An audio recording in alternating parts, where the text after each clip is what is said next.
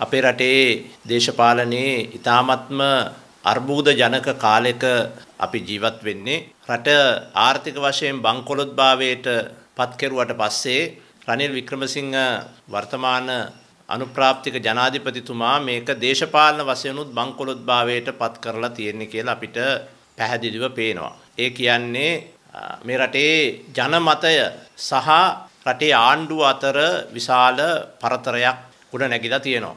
ඒ නිසා අද මේ රටේ ක්‍රියාත්මක වෙන ප්‍රතිපත්ති කාගෙන් කුමන පදනමක් මත ආපුවද කියලා කිසි කෙනෙක් දන්නේ නැහැ. දැන් රනිල් වික්‍රමසිංහ මහත්මයා යෝජනා කරපු ප්‍රතිපත්ති මේ රට 2020 දී පරාජයට පත් කරලා තියෙන්නේ. එහෙම තත්වයක එතුමා හිටි හැටියේ නොඑක් ඒවා කරනවා. දැන් ඔබ දන්නවා අස්වැසුම කියලා වැඩසටහනක් ගෙනාවා. 13 amendment නැත්නම් 13 වෙනි සංශෝධනය ගැන අලුත් අදහසක් ගෙනාවා.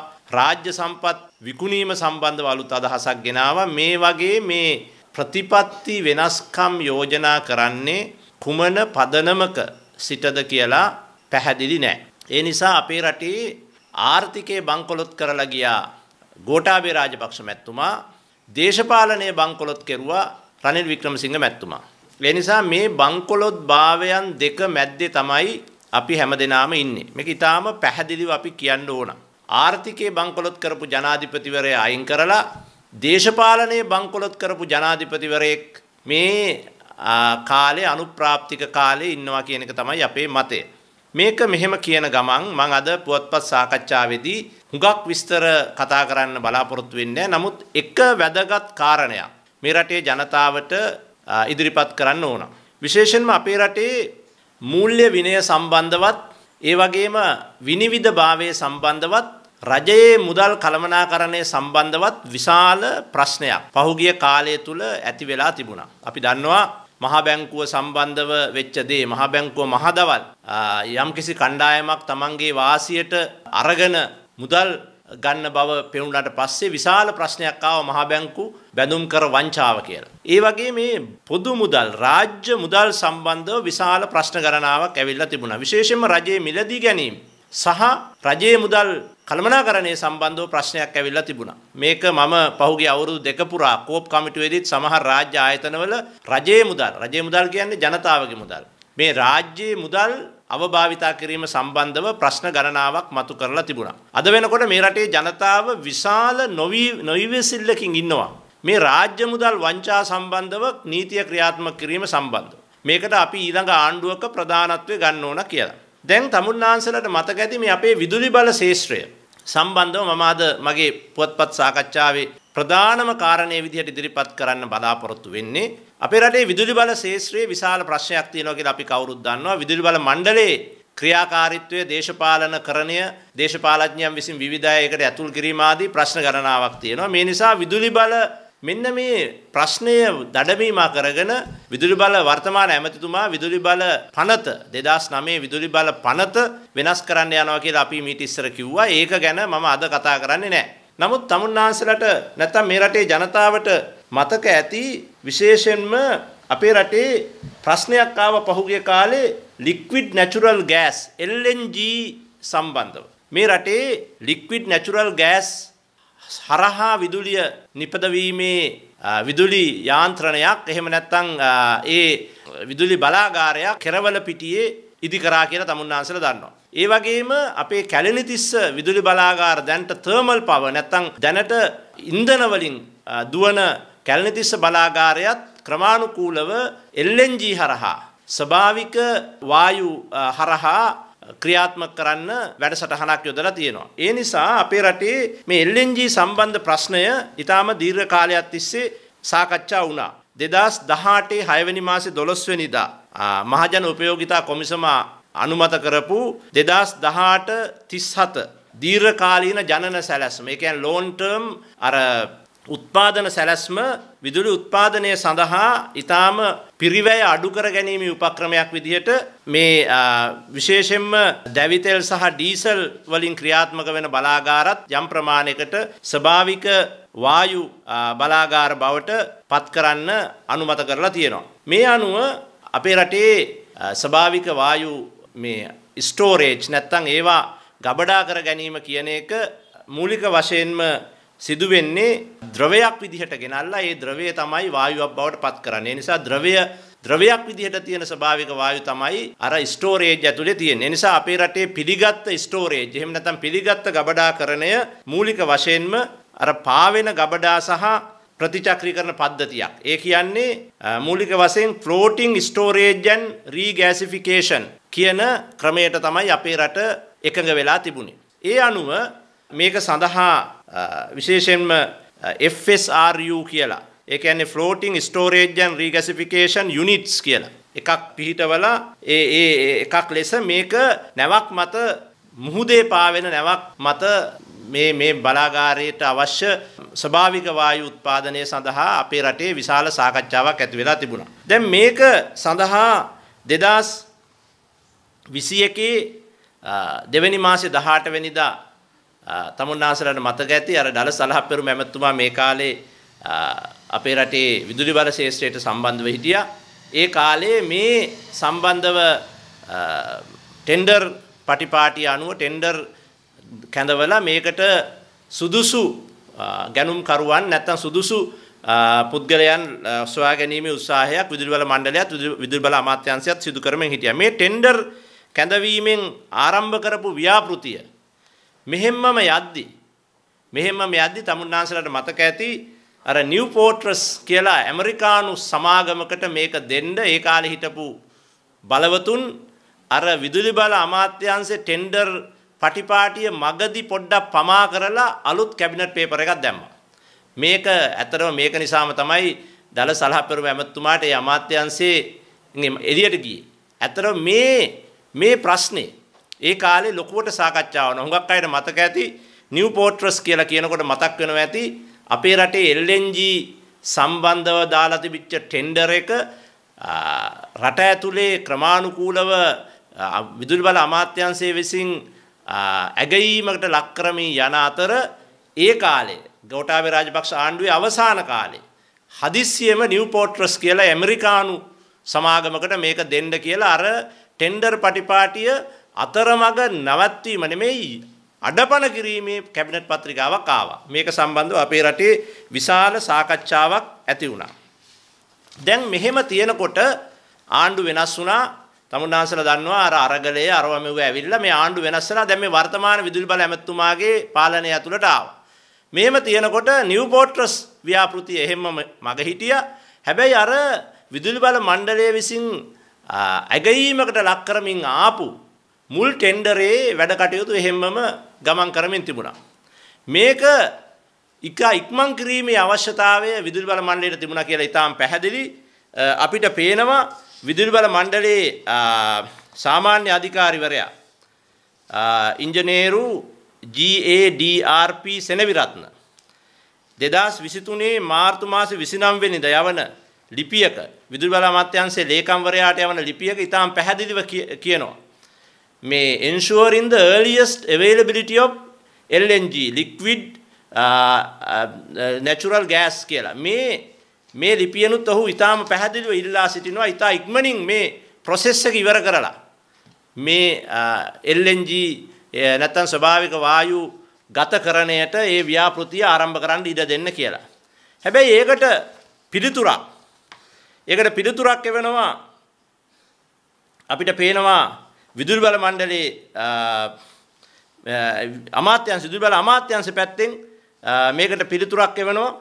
ඒ පිළිතුර හරහා Sugath Dharmakirti additional secretary generation transmission and distribution මේ කියලා ඔහු ඉතාම පැහැදිලිව ලියලා යවන විදුලි බල මණ්ඩලයේ අධ්‍යක්ෂක ජනරාල් නැත්නම් ඩිරෙක්ටර් ජෙනරල්ට මේ ව්‍යාපෘතියේ සම්බන්ධව විවිධ පාර්ශවයන්ගේ මේක සම්බන්ධව මේ ව්‍යාපෘති වාර්තා නැත්නම් විවිධ පාර්ශවයන් මේක සම්බන්ධව වාර්තා ප්‍රොපෝසල්ස් යෝජනා ඉදිරිපත් කරලා තියෙන නිසා මේක සම්බන්ධව හදිසි තීරණයක් ගැනීම ගැන ඔහු ඉදිරිපත් කරන අදහස වෙන්නේ මේක සම්බන්ධව ෆොරින් පාටිස් ගණනාවක් ඉන්ට්‍රස්ට් එක පවත්වලා තියෙන නිසා තවදුරටත් මේක ඇගයීම් කටයුතු කරනවායි කියලා. තත්ත්වය මෙහෙම තියෙනකොට අපිට පේනවා විදුලි බල ඇමතිතුමා 2023 7 වෙනි මාසේ, ඒ කියන්නේ මේ මාසේ 14 වෙනිදා මේ සති දෙකකට ඉස්සෙල්ලා කැබිනට් පත්‍රිකාවක් දානවා දිවයිනේ ස්වභාවික වායු යටිතල පහසුකම් සංවර්ධනය පිළිබඳ ජාතික බලශක්ති ප්‍රතිපත්තිය නැවත සලකා බැලීම කියලා. දැන් මේකේ මොකද්ද කියන්නේ? දැන් ඇත්තටම මේකේ දැන් මේ තව පාර්ශවකාරයෙක් දැන් ඇතුළට ගේන්න යන්නේ. එක ආණ්ඩුවක් එක මුදල් ඇමතිවරයෙක් නිව් පෝර්ට්‍රස් ගෙනල්ලා අර ක්‍රියාත්මක වෙමින් ආපු ආයතනික පද්ධතිය ඇතුලේ මහජන මුදල් සම්බන්ධව ක්‍රියාත්මක වෙමින් ආපු මිලදී ගැනීම පටිපාටිය පස්සට තල්ලු කෙරුවා.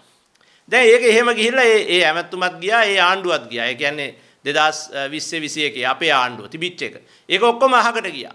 ඊට පස්සේ අර LNG සම්බන්ධ ඇගයීම් ක්‍රියාත්මක කරගෙන යනකොට දැන් ඒක නැවත සලකා බලන්න ඕනයි කියලා වර්තමාන අපේ මිත්‍ර විදුලි බල ඇමතුමා කැබිනට් පේපර් එකක් දානවා. දැන් මේ කැබිනට් පේපර් එකේ ඔහු කියනවා දැනට මේ අපේ රටේ බලශක්ති සම්බන්ධව තියෙන සම්පූර්ණ ක්‍රියාවලිය, බලශක්තිය සම්පූර්ණ ක්‍රියාවලිය. ඒ කියන්නේ විදුලි බලය පමණක් නෙමෙයි. තව අපි බලශක්තිය කියලා අපි විශේෂ වශයෙන් ඉන්ධන එක්ක කරන බලශක්ති ප්‍රභවයන් ගණනාවක් අපි අරගෙන තියෙනවා. ඒ නිසා මේ සියල්ලම අලුතෙන් හිතන්න වර්තමාන ආණ්ඩුව උත්සාහ කරනවා. විදුලි දුම්රිය, විදුලි වාහන. ඉතින් ඒ නිසා මේ LNG සම්බන්ධව මේ තියෙන මෙතෙක් පිළිගත් මතයත් යම් කිසි දුරකට නැවත සලකා බලන්න මේ ආණ්ඩුව උත්සාහ කරනවා. ඒ අනුව ඒ අය මේ ස්වභාවික වායු පිළිබඳ ජාතික ප්‍රතිපත්තිය මේක 2020 ඔක්තෝබර් මාසේ 17 වෙනිදා 21.97 ඇල ඉරක් 27 දරන ගැසට් නිවේදනයෙන් පළ කළා කියලා මේ කැබිනට් පත්‍රිකාවෙම තියෙනවා. ඒ ස්වභාවික වායු පිළිබඳ ජාතික ප්‍රතිපත්තිය නැවත සලකා බලන්න අවශ්‍යයි. මේ කැබිනට් පේපර් එකේ පැහැදිලි කරන්නේ මොකටද අවශ්‍ය? මේ මුළු රටේ දැනට අපේ බලශක්ති සම්පූර්ණ බලශක්ති යාන්ත්‍රණයේ 14% විතරයි මේ විදුලි බලය සම්පූර්ණ මේ විදුලි බලශක්ති ශේෂ්ත්‍රයේ විදුලි ශේෂ්ත්‍රයට ඇතුළත් කරලා තියෙන්නේ. විදුලි බල ශේෂ්ත්‍රය නියෝජනය කරන්නේ 14%යි. නමුත් අපේ බලශක්ති ශේත්‍රයේ අනිත් ශේත්‍ර වලටත් මේක ගමන් කරන්න විදුලියෙන් දුවන කාර්, විදුලියෙන් දුවන කෝච්චි ගේන්න ආණ්ඩුවේ මේ පිළිවෙලක් තියෙනවා. නැත්නම් වැඩසටහනක් තියෙනවා. ඒ නිසා මෙතෙක් මේ LNG සම්බන්ධව තිබිච්ච ප්‍රතිපත්තිය ස්වභාවික වායු පිළිබඳ ජාතික ප්‍රතිපත්තිය යලි සලකලා බලන්න යනවා. ඒ සලකලා බලන්න යනකම් දැන් ඒ සලකලා බලන්න යනකම් මේ මිලදී ගැනීමේ ක්‍රියාමාර්ගය අර ටෙන්ඩරේ නවත්තන්න කියලා තමයි මේ කැබිනට් එකෙන් අහන්නේ. ඒක කරනකම් මේ කැබිනට් එකෙන් මේ ඉල්ලනවා මේක නවත්තන්න කියලා. ඒ නිසා වර්තමාන ව්‍යාපෘති යෝජනාවල පරාසය සහ අවශ්‍යතාවයේ සම්බන්ධයෙන් සහ විදුලි බල ශේෂ්ත්‍රයේ සැලසුම් සැලකිල්ලටගෙන මෙම ව්‍යාපෘති යෝජනා සකස් කිරීමේදී භාවිතා කර ඇති උපකල්පන පිළිබඳව ගෑස් උපයෝජනය පිළිබඳ ප්‍රධාන සැලසුම් කමිටුවේ අදහස් ලබාගෙන දැන් මේ අලුතින් මේක සම්බන්ධව ක්‍රියාත්මක වෙනකන් දැන් මේ මෙතෙක් ආරම්භ කරපු අර මම ඉස්සෙල්ලා කියපු 2021 දෙවෙනි මාසේ 16 වෙනිදා ප්‍රසිද්ධ කරලා 2021 6 වෙනි මාසේ 25 වෙනිදා අවසන් කරපු අර ටෙන්ඩරය වහාම නවත්තන්න කියලා තමයි මේ කැබිනට් එක හරහා මේන් යෝජනාවක් කියන්නේ. ඒ අනුව මුදල් හා ආර්ථික ස්ථායීකරණ හා ජාතික ප්‍රතිපත්ති අමාත්‍යාංශයේ ජාතික ක්‍රම සම්පාදන දෙපාර්තමේන්තුවේ නිරීක්ෂණ ලැබී සමාලෝචනය කර අවසන් කරන තෙක් ධ්‍රුවීකృత ස්වභාවික වායු ප්‍රසම්පාදන ක්‍රියාවලිය අත්හිටවන්න ඉල්ලනවා. දැන් මෙතන මම මේ රටේ ජනතාවට කියන්න කැමති මේ රටේ අපේ විශාල ප්‍රශ්නයක් තියෙනවා මේ ටෙන්ඩර් පටිපාටි එක එක දේශපාලඥයෝ කැබිනට් මණ්ඩල අත්පත් කරගන්න එක ගැන. මුලදිත් 2021 මම කිව්වා වගේ 7 වෙනි මාසේ 2 වෙනි මාසේ 18 වෙනිදා දාපු ටෙන්ඩරේ නිව් පෝර්ට්‍රස් කියලා කැබිනට් එකට එක ඇමති කෙනෙක් දාලා ඒක යටපත් කෙරුවා. දැන් ඒක ඒ ඇමතිත් ඉවර වුණා, ඒ කැබිනට් එකත් ඉවර වුණා, ඒ ජනාධිපතිත් ගෙදර ගියා. ඊට පස්සේ ආපු ඇමතිතුමා දැන් ආපහු කැබිනට් පේපර් එකක් දාලා අර යන ප්‍රොසෙස් එක නවත්තන්න දැන් උත්සාහ කරනවා. මොකද්ද කියන්නේ? දැන් නිව් පෝර්ට්‍රස් වගේ තව එකක් එන්න ඕන නේද කියලා වාගේ පේනවා. දැන් මේක අන්තිම වෙනකොට මේ කැබිනට් ඉල්ලීමේ කැබිනට් පත්‍රිකාවේ දෙක ඇයන්නේ කියනවා.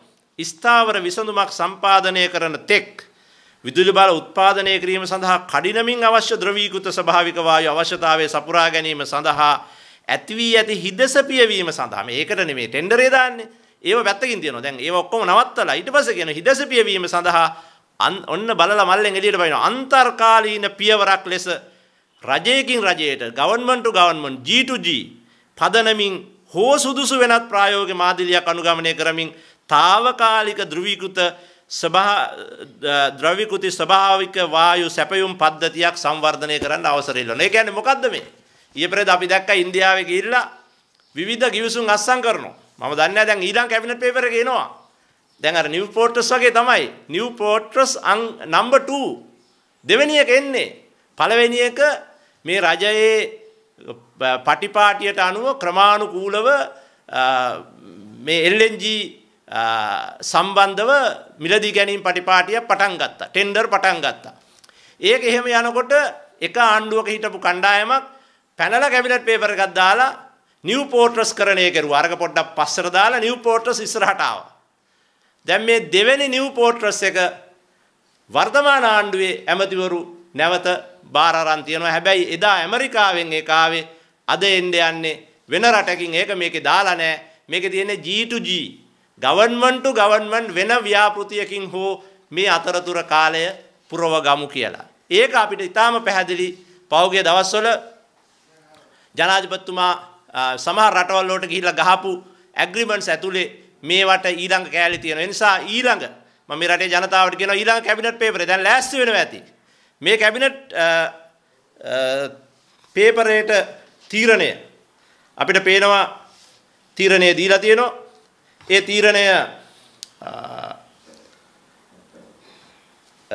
තීරණය අනුව මේ කැබිනට් මේක ක්‍රියාමාර්ගයේ ගන්න අවසරය දීලා තියෙනවා.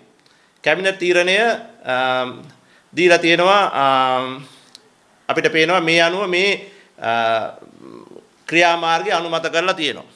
ඊළඟට මේ කැබිනට් පේපරේට ඔබ්සර්වේෂන්ස් ඒ කියන්නේ මේ කැබිනට් පේපරේට නිරීක්ෂණ ඉදිරිපත් කරපු විදුලි සමාවෙන්න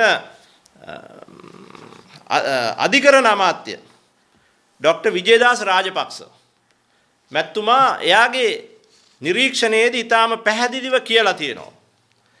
එතුමාගේ නිරීක්ෂණයේ අංක 5 The memorandum proposed to suspend the ongoing procurement process. Although the procurement entity has the legal right to cancel procurement process before awarding the tender, it has to be done as the last resort. දැන් මෙතුමා ඊට පැහැදිලිව කියනවා දැන් මේ යන tender එකක් නවත්තනවා නම් එහෙම අයිතියක් තියෙනවා. හැබැයි ඒක කරන්න ඕන. ඒ ටෙන්ඩර් පටිපාටියේ විශාල ප්‍රශ්නයක් වෙලා වෙන කරන්නම දෙයක් නැත්තම්. නමුත් මේ ටෙන්ඩර් පටිපාටියේ එහෙම එකක් නැහැ. විදුලි බල මණ්ඩලයේ අපිට පේනවා විදුලි බල මණ්ඩලයේ සාමාන්‍ය අධිකාරිතුමා මම අර කියපු මැයි 29 2023 ලිපියෙන් ඉතා පැහැදිලිව ඉල්ලා හිටනවා මේක ඉක්මනින් ඉවර කරන්න කියලා. මේක මේ ලීගලි මේකෙන් අයින් වෙන්න කියලා හේතුවක් අපිට පේන්නේ මේ සුගත් ධර්මකීර්ති ඇඩිෂනල් සෙක්‍රටරිගේ ලිපියනුත්. ඒකෙත් එහෙම එකක් පේන්නේ නැහැ. ඒකේ කියන්නේ මේ තවත් විදේශ රටවල් ගණනාවක් මේකට ඉන්ට්‍රස්ට් නිසා මේක ගැන පොඩ්ඩක් හිතලා බලන්න තියෙනවායි කියලා. දැන් අධිකරණ මැතිතුමා එතුමාගේ නිරීක්ෂණවල ඉතාම පැහැදිලිව කියලා තියෙනවා. මේ වාගේ ටෙන්ඩර් ප්‍රොසෙස් එකකින් එළියට යනවා නම් ඒක සම්බන්ධව නෛතිකව බලන්න ඕනයි කියලා. කැබිනට් එකට පුළුවන් තීරණ ගන්න. හැබැයි දැන් නිව් පෝර්ට්‍රස් එකත් එහෙම තීරණයක් තමයි. ටෙන්ඩරේ පටන් ගත්තා. අරගෙන යනකොට එකපාරට ලොකු කැබිනට් බලයකින් නිව් පෝර්ට්‍රස් ආවා. ඒක පැත්තකට විසුණු ආණ්ඩුවත් එක්කම ඊට පස්සේ ආයිත් මේ ටෙන්ඩරේ යනකොට අනිත් පැත්තෙන් ඇවිල්ලා තව එකක් දැම්මා. ඒ නිසා අපි කියන්නේ විදුලි බල මණ්ඩලයයි විදුලි බල අමාත්‍යාංශයයි රටට කියන්න වෙනවා. මේවා සම්බන්ධව මේ හිතේ හෝදිසියට එක එක ඇමතිවරු කැබිනට් පේපර් දාලා අපේ රටේ මූල්‍ය විනය යටපත් කරන එක වැරදි. මේකෙන් විශාල ප්‍රශ්නයක් ඇති වෙනවා. ඒ නිසා අපි දන්නවා LNG වලට කන්වර්ට් වෙන එක නැත්තම් මාරු වෙන එක අපේ රටට ඊටාම වැදගත්. නමුත්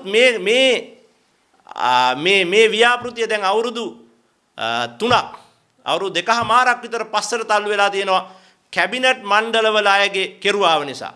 එකපාරකුත් ඒක ව්‍යාපෘතිය ක්‍රියාත්මක කරන්න කවුරු හෝ ලෝකේ ඕනෑම කම්පැනි එකකට ඒක විදුලි බල අමාත්‍යාංශයේ ක්‍රමානුකූලව ඒක කරන්න අවශ්‍යයි. නමුත් ඒක එක කැබිනට් එකක් නිව් ප්‍රෝටස් දාලා නැවැත්තුවා.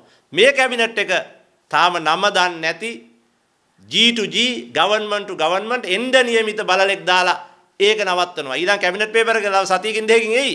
ඒ නිසා මම කියන්නේ මේක සම්බන්ධව අපි දන්නවා මේ අවුරුද්දකට මේ පමාව නිසා රුපියල් බිලියන 50ක විතර ලොස් එකක් තියෙනවායි කියලා විදුලි බල මණ්ඩලයේ සමහරු කියනවා.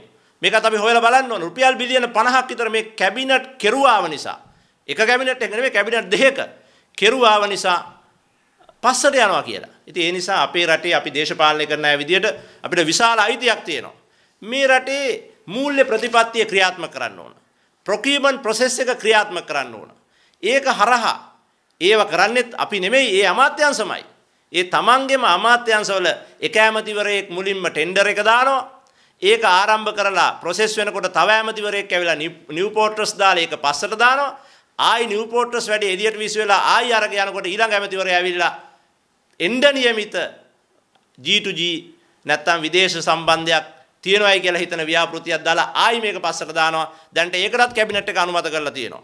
ඒ නිසා මම අහන්න කැමතියි. මෙහෙම කැබිනට් අනුමැතින් ලබා දෙන්න ඉස්සර මේ කැබිනට් එකේ අය පොඩ්ඩක් මේක බලන්න ඕනේ නැද්ද?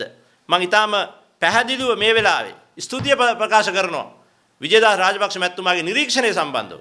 එතුමා ඒක පැහැදිලිව ලියලා තියෙනවා මේ මෙහෙම ආවට ගියාට කැබිනට් එකේ බලය තිබුණාට රටේ මූල්‍ය ප්‍රතිපත්ති ඇතුලේ මූල්‍ය ක්‍රමවේදය ඇතුලේ procurement processes පටන් ගත්තාම ඒවට පොල්ලෙන් ගහන එක වැරදි වාගේ එකක් තමයි එතුමා කියන්නේ.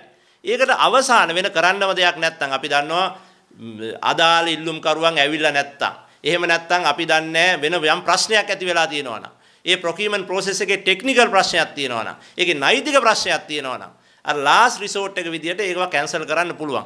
හැබැයි මේ කරන්නේ එහෙම එකක් නෙමෙයි. මේ ඇමතිවරු දෙන්නෙක් දෙපාරකට තම තමන් කැමැති පරිදි අර procurement process එක නවත්තලා ඒකට ඒ අතරතුරට new porters හරි නැත්තම් නම නොදන්නා තව එකක් හරි ගෙනත් දාන්න යන්නේ. Petronet කියලා නමක් අපි දැක්කා. ඔය සමහර ට්වීට් වල එහාට මෙහාට යනවා.